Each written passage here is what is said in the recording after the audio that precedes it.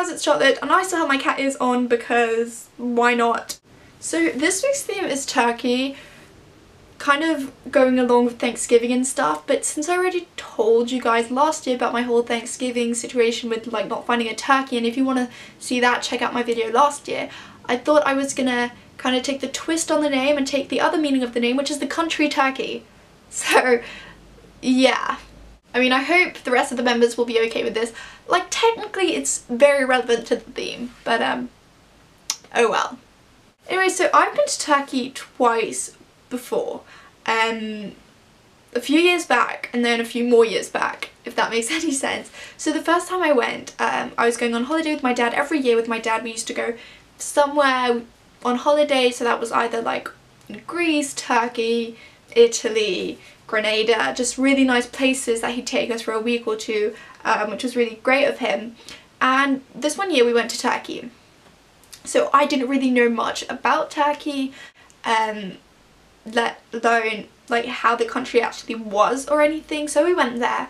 First off, it's so hot. We went beginning of July, so basically at the peak of its temperature, and it can go up to like 50 degrees sometimes over there, Celsius, not Fahrenheit, I'm talking Celsius here, sorry for you Americans. Anyway, it was like, on an average day, it was 40, 42, up to 45 degrees. That was the average day over there.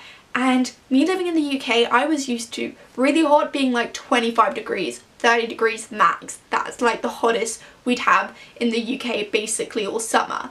But going in a country where it's like 10 to 15 degrees hotter than our usually maximum of heat was insane. Basically what happened was we all ended up pretty much staying in our hotel room with air conditioning on all day because we literally couldn't go outside.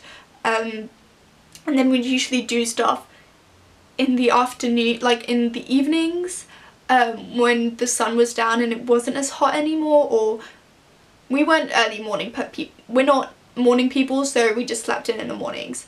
But we usually did stuff and visited stuff in the evenings when we could, because we literally just couldn't go outside.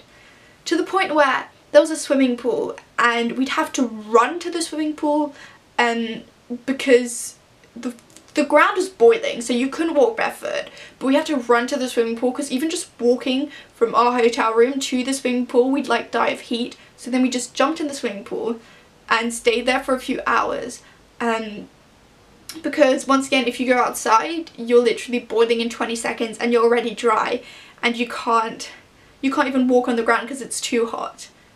But yeah. Another thing about Turkey that I recall when we went is people will try and sell you everything.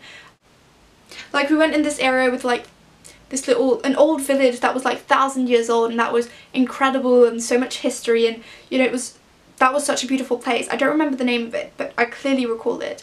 And every like 10 meters we'd move, there's this Turkish person who would try and sell us stuff. From the moment we got out of our car, like they were literally just trying to sell us things, to the moment we got back in our car, to the point where the first time we did our kind of tour, we kind of tried to avoid a few of them. So when we were going back to our car, we realised that the guy who was trying to sell us something, you know, when we were coming out of our car earlier that day, was actually asleep. So we kind of like tried to not make any noise on our way to the car. And when we were just about to get in our car, that's when he wakes up. He gets up and runs to us and starts trying to sell us like I think it was some sort of cruise or something for the next day. And we literally stayed there for 25 minutes talking to him because we couldn't like end the conversation. He was just continuing. He was a really nice guy, by the way. Like, Turkish people are really friendly. But yeah. So that's my experience in Turkey. Hope you guys don't mind it not being about like the meat. But yeah. Anyway, I will see you next week. Bye.